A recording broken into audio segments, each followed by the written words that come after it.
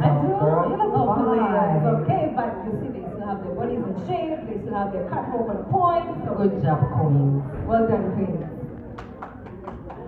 All right, guys, we're gonna acknowledge our sponsors again. Of course, give it up for Makula TV, proud Makula sponsors. TV, start time. It is actually Makula TV is exclusive.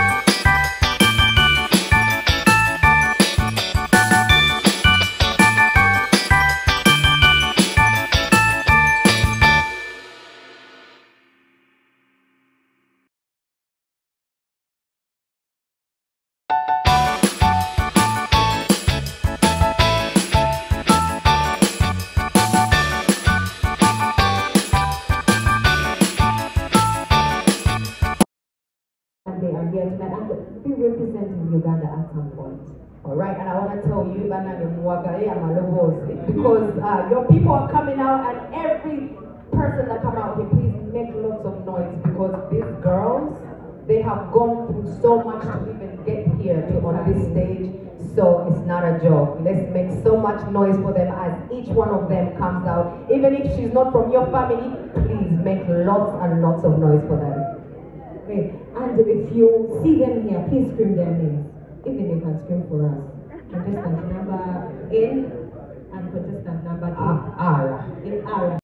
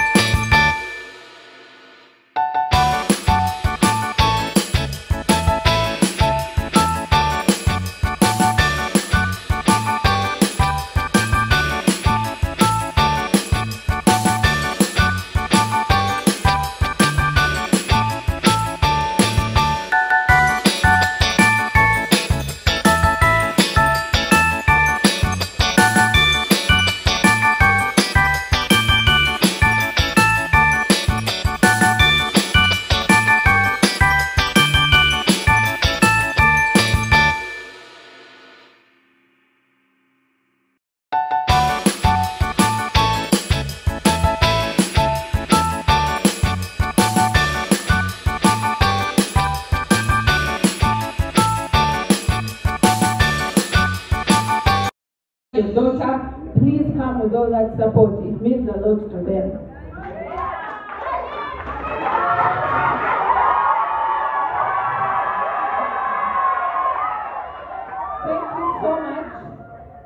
Thank you so much for coming. And I want to thank my #1 partners in this journey for Miss Uganda, the parents. Do we all see our people here? Do we all see our people here? Okay, thank you so much for our favorite contestants. Yes, okay. The beautiful, beautiful finalists. These ladies right here are going to be competing for the most competitive crown in the whole country. And one of them is going to represent us at the Miss World stage. Isn't that amazing? You love it? I think this is the time. This is the time that we have all been waiting for. Yes, we're going to invite our CEO, the woman behind all this, the one and only.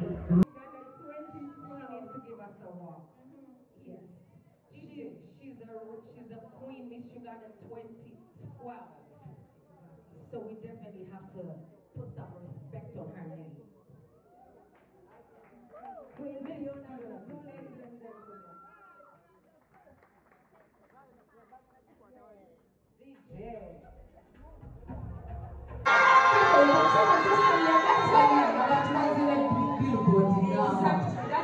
Wow, we're really excited.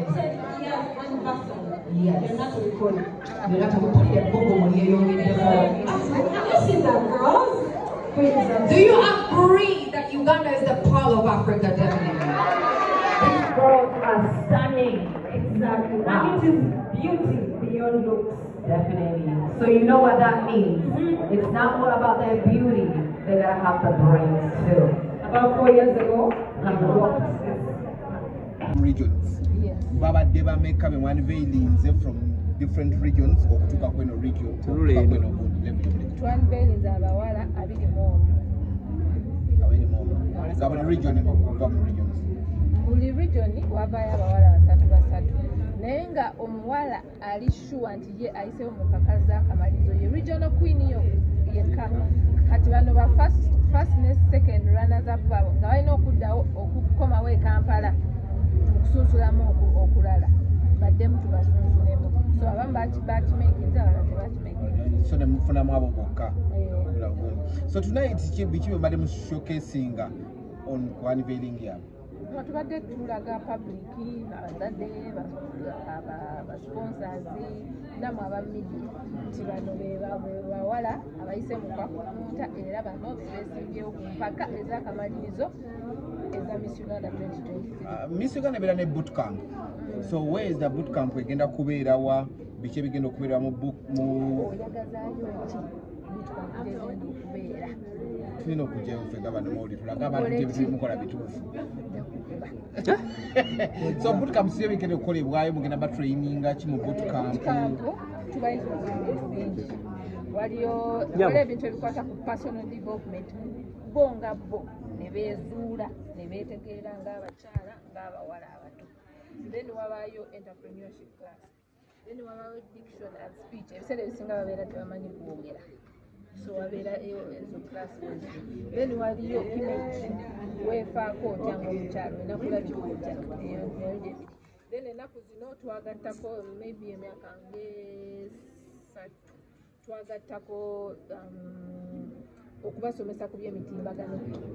Ofuuka otya influence okozesa otya platform y'obulungi nga togenda kubeera mu ntalo mu kaseera okuma abantu kusitabira naye n'okozesa platform y'obulungi to impact people oba newo okwekolerayo sente n'ofuuka influence. Mwagala basitama kati bagenda batya kukanya nga ati basitama? Ngabo okusitama ngamba okweyambula okubeera ku social media ne mwebamba Oluganda olutuufu ne beegaala si birungi. Ku baana obuwala si birungi. Mumanyi okwekaza eyo mbuuze this is my life mulimba. Ebeere nga life yo naye omwana ow'obuwala omukazi okwegaalagaala n'ositamasitama ngowooza this is my life it is my body I will do what I want mulimba nnyo muba mweweebuula. naye buli omu abeera muntu mukole bye mwagala naye nze abanajjako mu Miss Uganda so tuyagala window display nedda I don't entertain.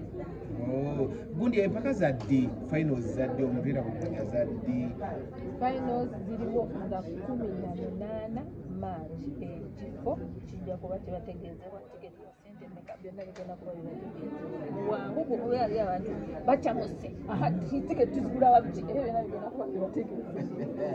It's the first time in a long time Miss Uganda okubanga azze mu region tekibatuddeemukko kuwulira nti no sijja kulimba kitutuddemukko muza lwaki region zino engeri gye twamanyira okuzigendangamu oba entegeka gye twategekangamu engeri gye twakunganga abantu okujja ku show ebintu byakyuka buli region erina ba-influencer betolooza nti no ba-influencer b'e Kampala bw'ojja okukozesa ba-influencing mu West Nile nedda buli region tukizudde nti erina ba-influencer baayo erinayo ba-fashionista erinayo abakola ku radio erinayo ba-influencer baayo so ekyo kibadde ekyo kyakuyiga kikulu nnyo then twakozesanga different radio stations kati endala zeeyongeddeko so waliwo olw'okuba nti Uganda tulina abavubuka bangi nnyo waliwo radio stations mu regions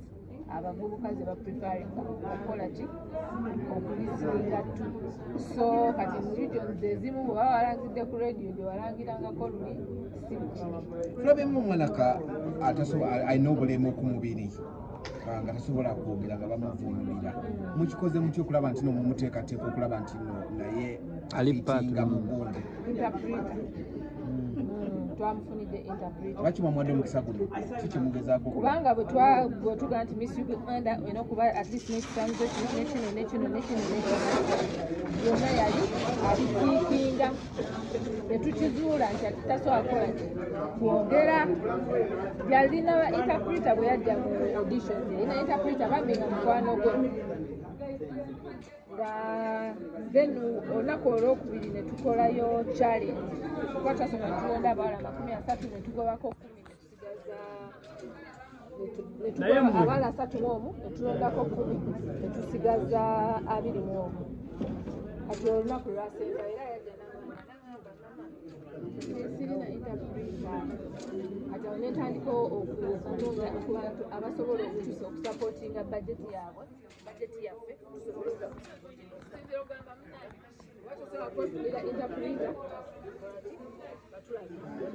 so omukisa ne gutukwata mukwano gwange Humphrey Nazimanya owalita Uganda naintroduce omwami bamuyita Sylvester owa life